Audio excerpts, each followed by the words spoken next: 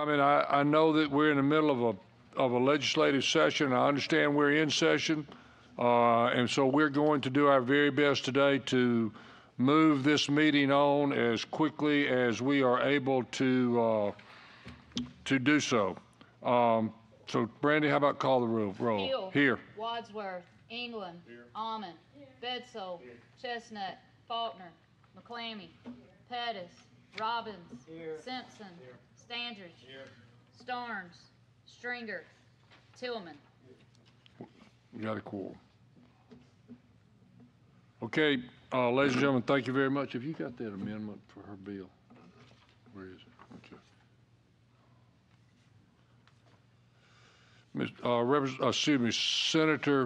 Senator Figures, you want to do 316 for us, please, ma'am? Yes, sir. Thank you, Mr. Chairman, and to the distinguished members of the Judiciary Committee of the House. It's good to be here, and thank you, Mr. Chairman, for putting this bill on your agenda. This bill deals with electronic battery-powered devices capable of being used to deliver any e-liquid substitute, tobacco, CBD oil, THC oil, herbal extract, or nicotine salt, or any analog thereof, or any other substance to the individual through the inhalation of vapor. And what this bill does is make it illegal for a minor under the age of 21 to have any of these type devices. Vaping is getting to an epidemic in the state of Alabama. And this bill, it really doesn't criminalize the person, but it gets the attention of the parents. And there is a slight fine they will pay, which is already in the code. They will pay no more than $10 or up to $50, or no more than $50. But the judge still has the discretion as to whether or not they will pay that or not.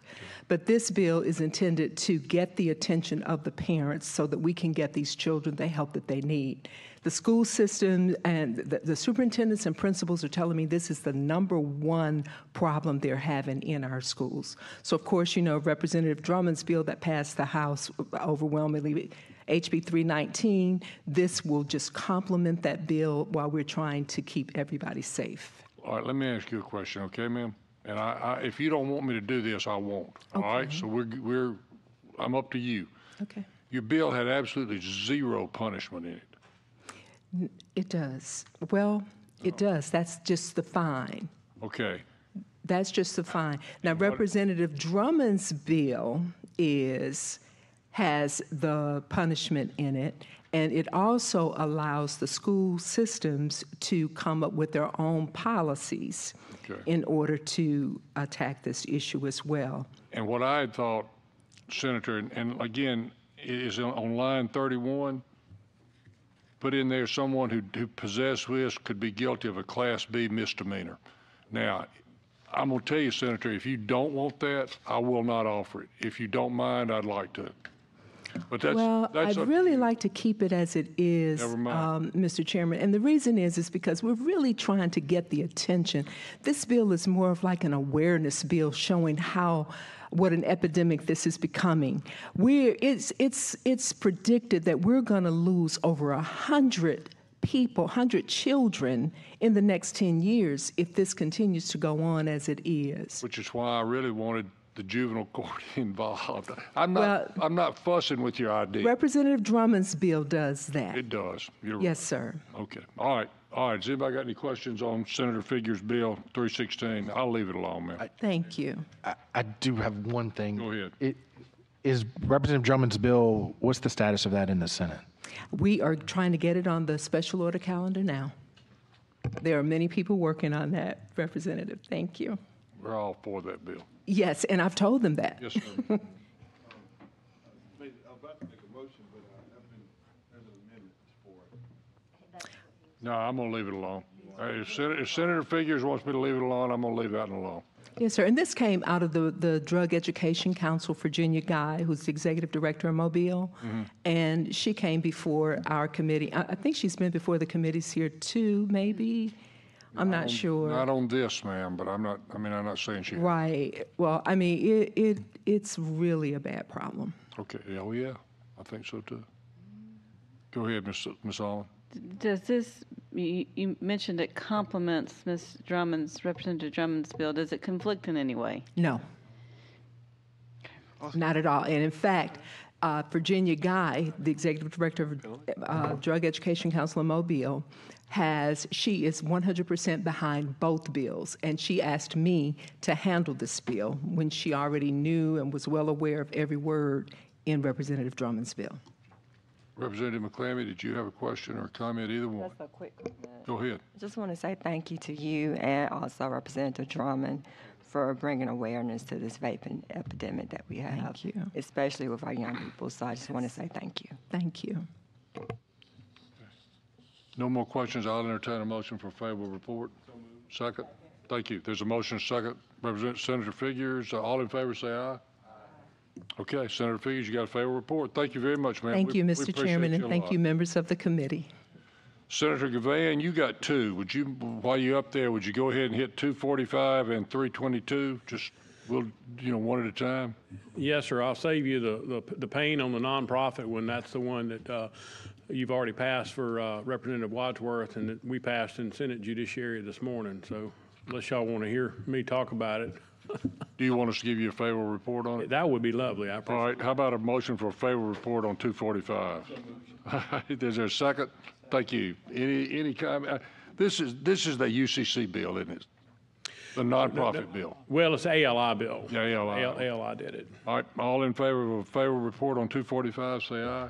Any opposed? Okay, thank you, Senator Gavan. What about 213? So the No, notary- I'm sorry, 322. So the notary bill came from the probate judges, and I worked on that a little bit before I turned it in. We also got David Kimberly to work on that. Also, I sent it to a variety of people, sent it to several title company people, sent it to Jesse Evans. So we had different people have a swipe at it, if you will. And because I wanted insight from a variety of people. We worked on it a fair amount. I was really surprised how long it went in Senate Judiciary, because we went on for over half an hour, I think, on it, and I wasn't expecting that when we went into it. A number of the minority members had some great points, and I accommodated their concerns in this. I'm not pretending this is a perfect bill, but we're trying to put some accountability in to the notary law and put some training in there. One of the things we took out, members, is testing. There was a concern that would limit the pool of available. And there was also, candidly, some concern from members of my caucus about, rural Alabama having access to notaries. But I mean, this is supposed to be a fairly simple. The plan is the ALI and the probate judges would come up with a training program. You'd sit on your computer. You wouldn't have to leave the office, and you'd be able to, get the training you need there, again, without a test now. But it just seems to me that we need to do something to make this a little bit better. And we also left all of our the real estate lawyers in here certainly remember the drama we had about that, the remote ink notary a few years ago. That is left intact. Any questions? Yes, ma'am. I just have a comment. I was in that judiciary meeting where we had lots of discussion and got to hear a lot about the bill. I just wanted to say I think it's much needed. Just this week I had some discovery sent back to me that where someone had notarized 2 signatures of people who had been dead for more than 50 years when they notarized the signatures, and the response from the person was they didn't understand that was a problem. So definitely education is needed, I think, of people who are allowed to be notaries, just to cut down on things like that. So thank you. If you've ever dealt with a notary I haven't dealt with one that's been dead 50 years, but I've dealt with some that obviously they didn't see them sign. And that's not right. And there needs to be. And we have a series of penalties in here for that. There needs to be some accountability. Go ahead, Mr. England. I've also dealt with notaries that thought it was their responsibility to interpret what they were signing or what they were attesting to. Right, that's one of the things that Senator Coleman Madison brought up, is that people were trying to read into the body of it. It's none of their business. Yeah, and that's part of the education that we need to give. Yeah, just stamp the damn thing. That's what you're here for. Yeah. Sorry. Anyway, with all that being said, I at the appropriate time, I've got a motion. I think it's appropriate time. Motion to give Bill a favorable report. I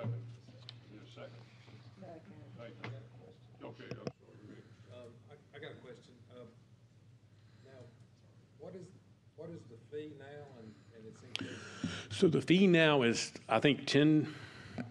I don't know. I just renewed mine, and I handed a check to the probate judge, and I handed a check to the insurance agent before I went. And right now, I mean, that's all I did is I went in and here's my application, and then boom, I'm a notary public. But one of the things to keep in mind is not just if we dealt with inflation, since that's been there, but the probate judges will be doing a training program, and so that's part of the theory behind that fee that came in there. So where does it go to? That goes to the probate judge. The fee does? The fee does, yes. Okay, all right, thank you. Okay, Mr. Robbins? From $5 to 100?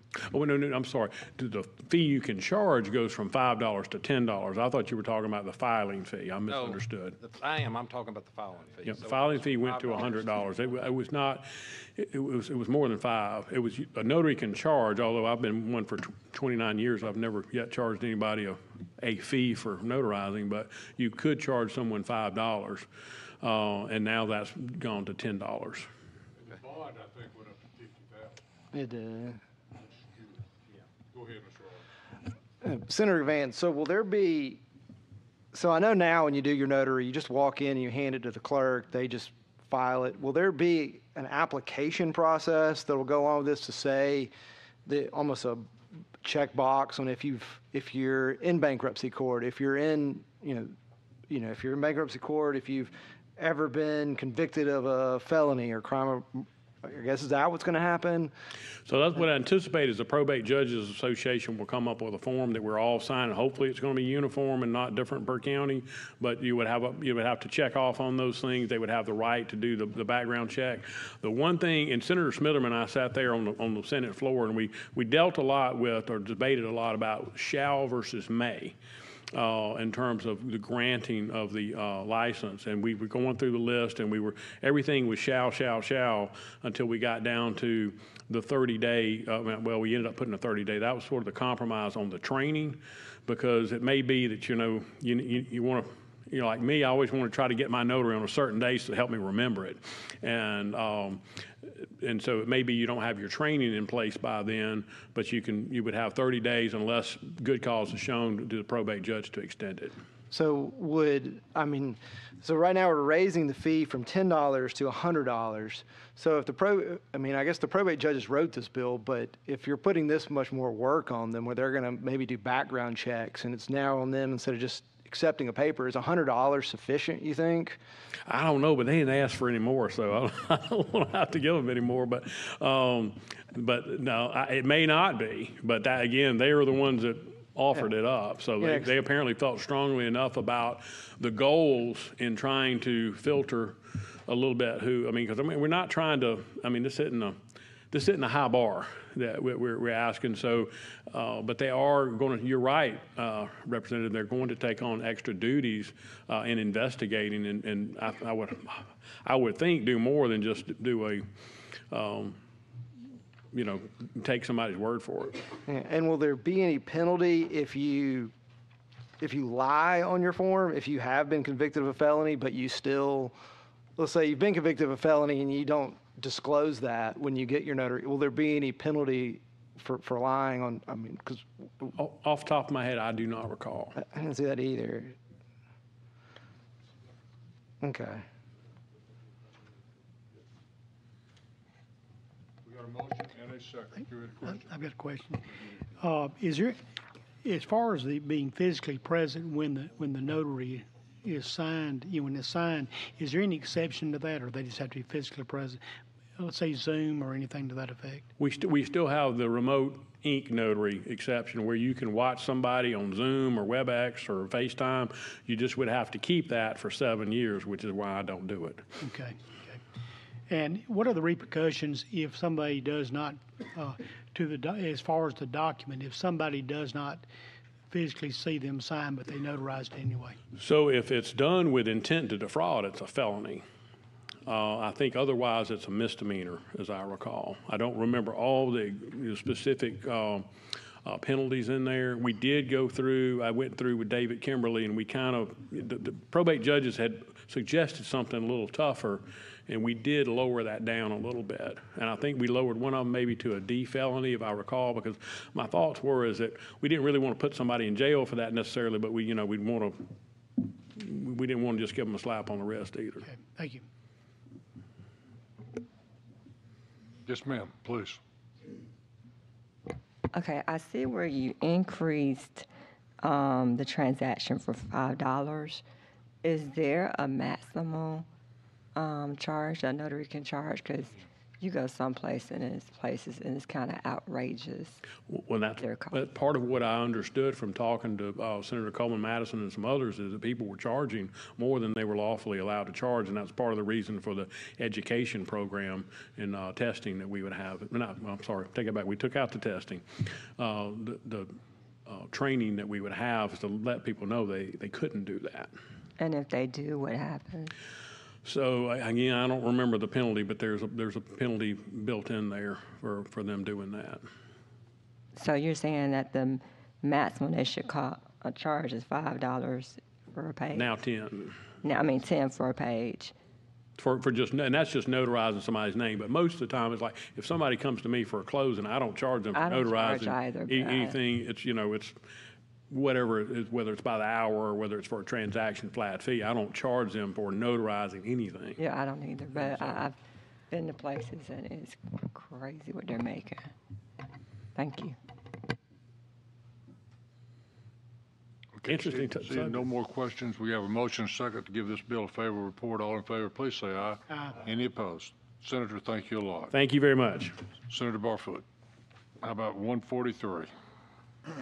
Thank you, Mr. Chairman, members of the committee. I will be as short as I can, but answer any questions that may be asked. SB 143 changed. We worked with different parties in the Senate to make it a more palatable bill that still addresses and accomplishes what we're trying to accomplish here.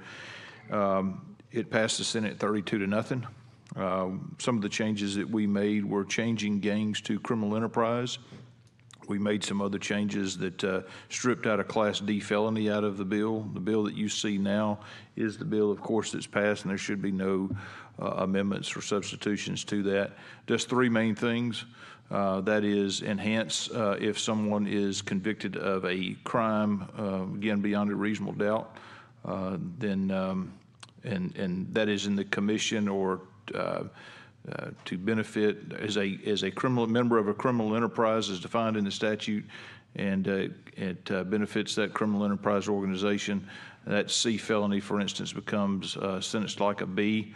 So there's that enhancement on those crimes. Secondary to that, or in addition to that, there is, if that crime is committed and there is a firearm that is possession during the commission of that crime, and that crime benefits a criminal enterprise, there's a mandatory 5-year consecutive sentence. If it's brandished, it's 7 years, and if it's used during the commission of that crime, there's a mandatory 10-year enhancement, consecutive enhancement on that.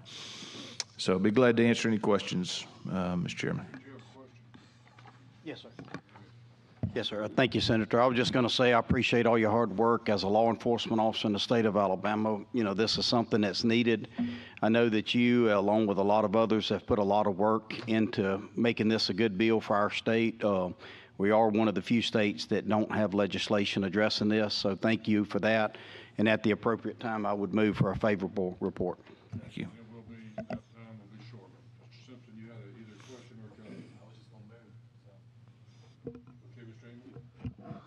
Yeah. Also, I read the newspaper. This was a tough one, and the way it started to where it is now. Again, represent to just what Representative Stringer said. Your willingness to work through some of these issues and put together. It's a better piece of legislation. I just want to say thank you for that, and also thank you to the Attorney General's office, because again, I know this was the way it started to where it is now was a long way. So I appreciate your work on it. Thank you so much. Question. Thank you. I had a question. First of all, I thank you for the changes. This gave me heartburn. All right. I do just want to make sure that I understand this definition of what constitutes a criminal enterprise, please. Tell me where you're at on the. I'm on page 245, line 45. I just want to make sure it's what I think it is. Yeah, and that language, I think, is used in other states, federal law, existing federal law, and then we already currently have that 13A 6-26 into state law. It defines what a street gang is, and I believe that's been the law for years, a lot longer since I've been here. So I guess my question is, this will also include terrorist organizations and stuff? Sure, any individual or group that meets that definition, absolutely. And that was the reason, quite honestly, we didn't have a problem changing it from gang to criminal enterprise, because it is all-encompassing. It should be, and we want to certainly protect the state of Alabama from folks who would commit crimes to do harm that benefit a criminal enterprise, something that is not just a one-off scenario, but in an effort to make sure that we identify those individuals that are in a criminal enterprise member who benefit that criminal enterprise system. And I think it's a valid change. Okay, so we can stop calling it the gang bill then. No, it's a criminal enterprise bill. Thank you. Paul, did you have a question or comment? Just thank the senator for his hard work on this, and look forward to voting for it. Thank you. Thank you. Okay. Any more questions? I entertain a motion for favorable report. So moved. Mr. Stringer, second. Okay, we got a motion and a second for favorable report. See no more comments. All in favor, say aye. Aye. Any opposed? Senator, thanks a lot. We appreciate it. Thank you, Mr. Chairman. Thank you, many members. You gonna do this? Yes. Okay, go ahead. Senate Bill 213.